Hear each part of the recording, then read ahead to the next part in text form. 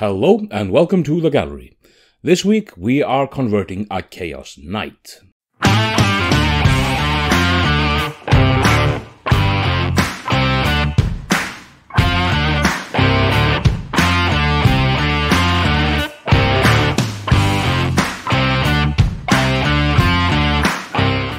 So I got this Knight Castellan here, and we are going to kitbash him up in this week's video into a Knight Tyrant and make something interesting and chaosy out of him.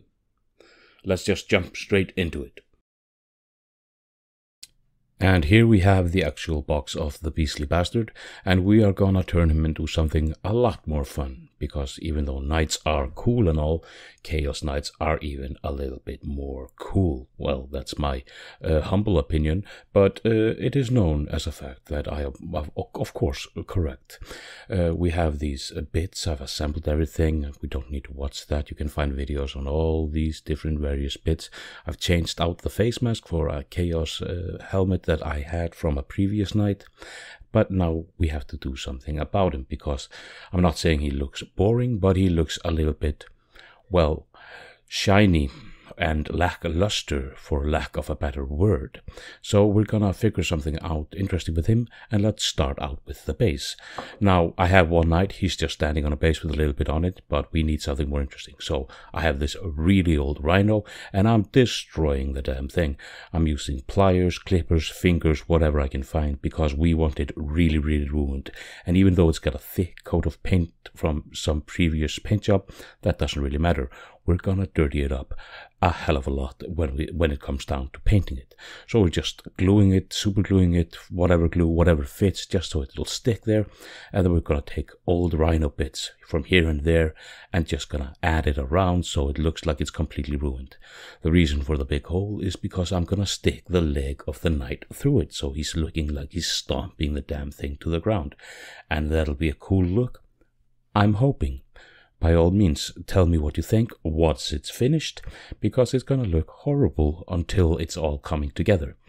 Supergluing that a little bit, finding various bits, mainly now finding something that'll look cool around so it looks like a ruined thing, and adding bit inside that damn hole so it looks like it can stand there.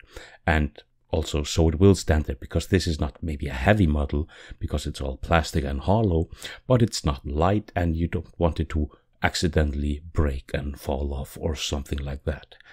Now, as you can see, one leg is inside the hole, but the other one is quite high, so we have to build something underneath that. So I'm just taking old bark and a little bit of cork and various things, and just building something there for him to stand on, to make the base, not the center of attention. But this model cost a hell of a lot, so let's give it all it got. Let's make something interesting there, make something beautiful in huge quotation marks, because we want something looking somewhat dirty, somewhat real, somewhat disturbing, because we're going for a gunned out Knight Tyrant here, so he has to look menacing, and everything has to imbibe that energy of menace. So a little bit of rock, we'll paint that up probably to look like rock, maybe various bits of rock, because the cork and the bark look somewhat different. I'm using this texture paint that I bought at a local hobby store, and this is a big tub, cheaper than the regular GW texture paints, and it's a hell of a lot, and it's perfect for these big bases, because you can really go heavy-handed. And I'm putting it on the base, on the cork, a little bit on the bark, and also on the actual rhino, to give that also a weathered, disturbed look. So this will look like a rusty bit or a ruined bit, and the metal will show, and it'll be a little bit more grimy and dirty and, well, interesting. That's the name of the game. This is a big thing, so we have to spend a little time to get an interesting look. Now, I wasn't happy with the pose at this point because of the little nubbin that's coming from the hips. He was looking a little bit leaning back. So, simplest solution, cut a bit off. I mean, You would, wouldn't you? I mean, there's no reason for it because we're going to super glue it quite a lot. Well, not super glue, plastic glue it quite a lot. So it will be quite fascinating. This would be great if I was magnetizing it or something like that. But I'm not changing out the weapons on him. I'm not doing that much. That's going to be reason for magnetization. So I just nipped it off and then I'll glue him in a more interesting pose on top of this. Now that we've built the body and did something fun with the base, let's start adding some gribblies and making something interesting out of the outer shell and adding some stuff to the weaponry.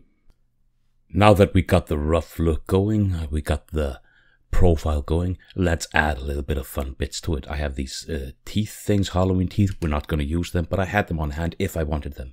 Various bits from terrain, from a Chaos Rhino, some Chaos Warriors banners, a little bit of chain, and this and that I found around about the place. Something from the Harad Mumakil, the Lord of the Rings game, something from somewhere that I found, looks interesting, something from Demon Princes, various bits, and we're just gonna add it here and there, get something interesting going.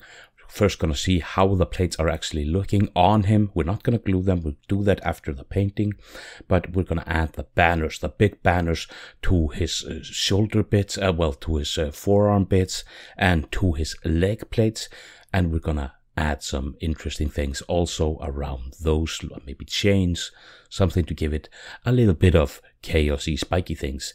These head things that came with a Chaos Rhino, let's add that to the upper leg bits, and that'll stick out of the little hole on the actual lower leg bits, and that'll look pretty damn cool, I hope.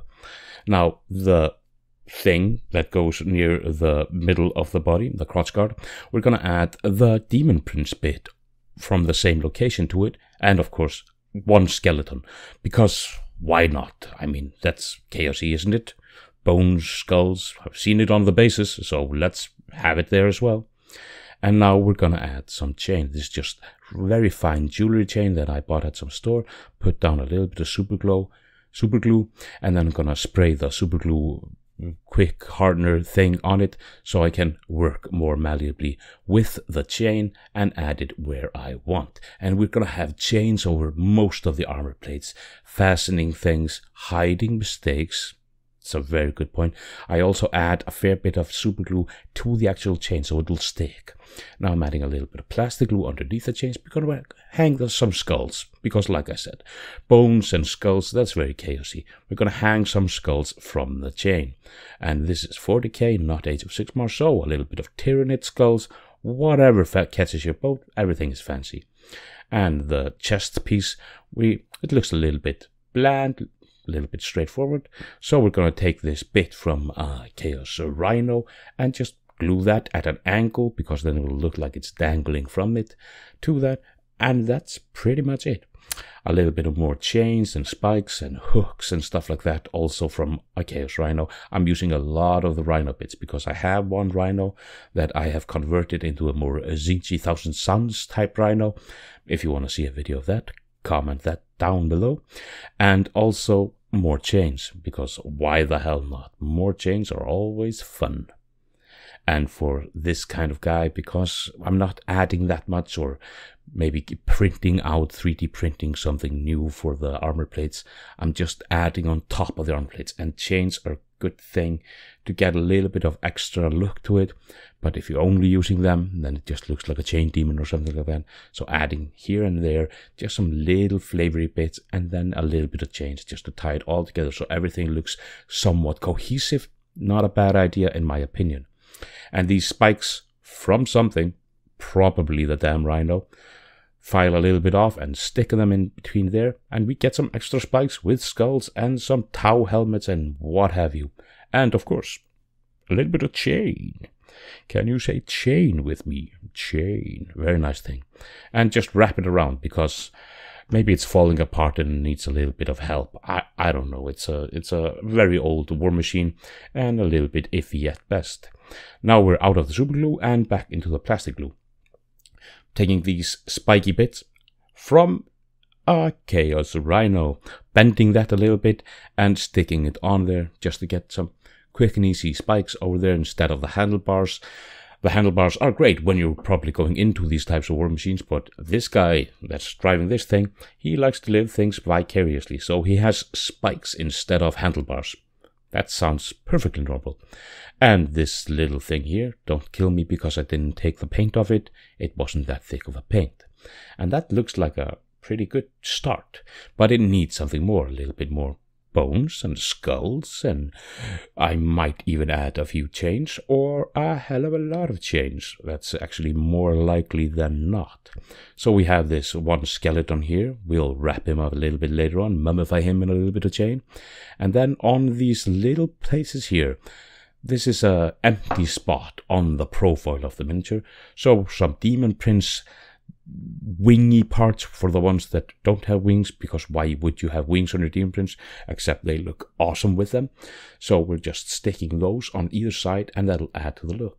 And as you can see, I've added a fair few chains. This is just the same way as I did it through all the miniature, just super gluing one bit, finding where I'm going to put the next bit, super glue that bit, and then meandering it about, adding some super glue to the actual chain so it'll be more firm and stay put.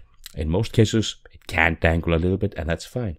And here we have all the bits. A few that we didn't change at all, and a fair few that we added quite a lot of stuff to.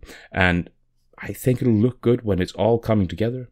And it's some dangling chains, some skulls, some bones, some spikes.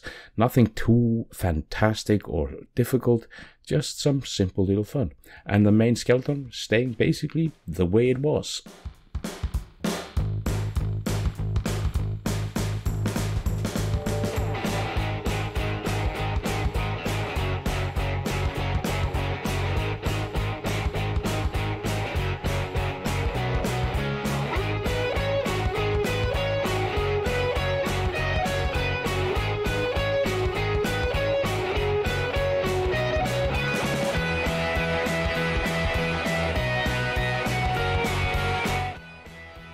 Thank you very much for joining me here today. There are links in the description for all kinds of stuff, social media and various tidbits.